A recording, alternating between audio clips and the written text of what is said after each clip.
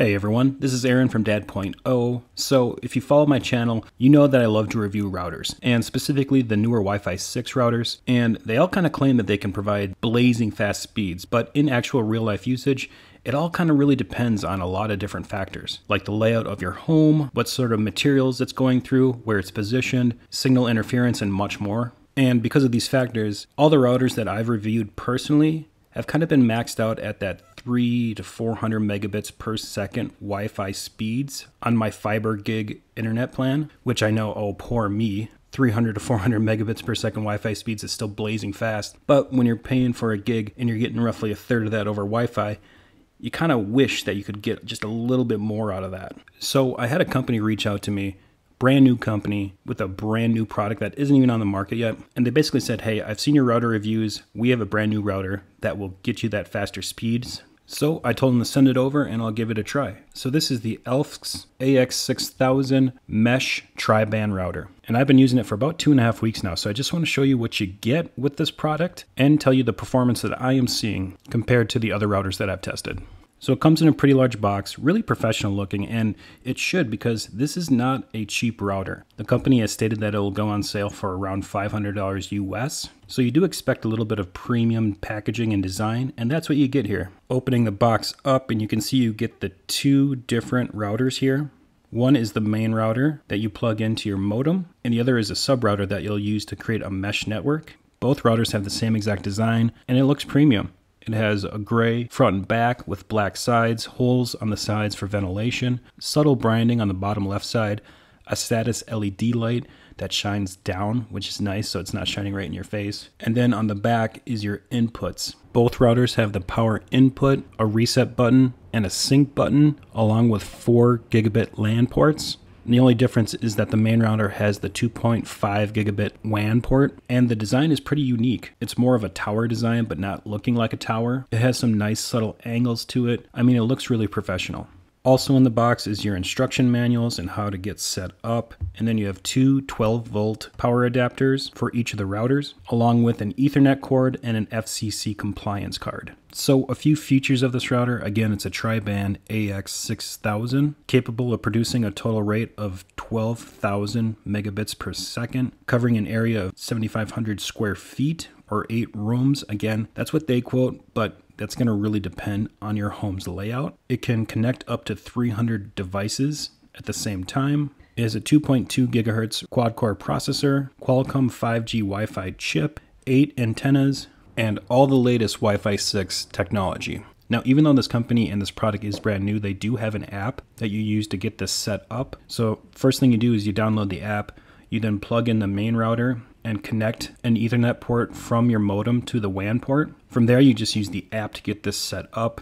They claim it takes about 3 minutes, and in my testing, it was actually faster than that. You just find the signal that it starts to broadcast, you connect to it, and then just follow the steps on the app. You can then rename the SSID, set a password, and then once the main router is set up, you then go in and plug in the sub router and connect to it. Now the nice thing is that the status LED light on the sub router will tell you the connection it has with the main router. If it's blue, it has a great connection. A blinking blue light means it has a fair connection. And if it's red, it means it doesn't have a connection at all and you need to bring it closer to the main router. So setup was really simple, especially using the app, which for a brand new company with a brand new product not even on the market yet, the app is really good.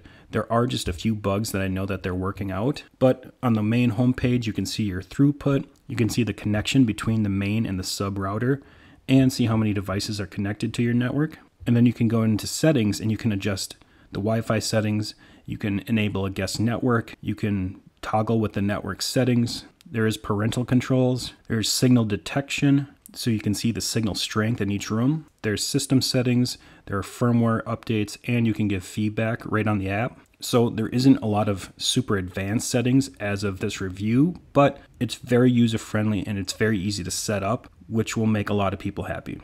All right, let's get to what everybody's wondering, and that is the performance and the range. And I have to say, I'm completely blown away by the performance of this mesh routing system. Like I said, previous routers that I've tested have kind of capped out in that 300 to 400 max download and upload speeds over Wi-Fi. And I thought just because I have an older home made out of really thick materials, I live in a very congested Wi-Fi area, that that's just the max that I'm able to get. But my first speed test with this router in the same room, I got nearly 900 megabits per second download speeds and almost 600 megabits per second upload speeds over Wi-Fi. Basically, I'm getting my gig speeds that I pay for over Wi-Fi, which I didn't think would be possible. Range has been really good too. Now you can toggle in the settings if you want to separate the 5G and the 2.4G channels, which I personally like to do because I like to know which one I'm on. Or you can just keep it one SSID and have the router toggle that for you depending upon your range from the router. But long story short, I can go a couple rooms away from each router and still get 500-600 download speeds. I can go outside my home where the router has to travel through a couple interior walls and also an exterior wall, and I can still get 200 and 300 megabits per second download speeds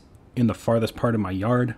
And I think the great thing is that the speed has been really consistent. Every single time I check, and I try to check daily, I'm always between 700 and 900 megabits per second download speeds in the same room as one of the routers. So like I said, this thing has completely blown me away with the speeds I'm able to get. I didn't think it was possible to get my full gig over Wi-Fi. And it literally provides over twice as fast Wi-Fi speeds as some of the more well-known brands that I've tested. So in short, I'm pretty giddy about this thing. Now, like I said, this is not a cheap routing system. You're going to pay a premium for it, but if you want to get those top-end speeds, I think it's totally worth it. And performance-wise, this thing is ready to hit the market. I think the app needs a firmware or two update to fix some bugs, but I expect them to hit the market soon with this. So if you're interested in it, make sure you come back.